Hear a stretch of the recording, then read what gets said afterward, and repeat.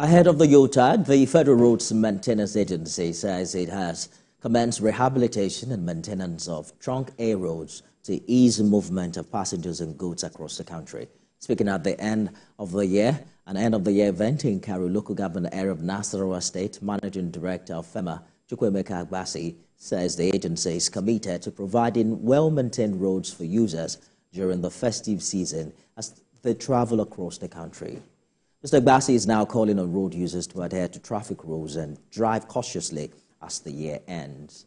Outpost Commander of the Federal Road Safety Corps, Goshen Gedado, commended FERMA for consistently providing effective service to humanity in the regions.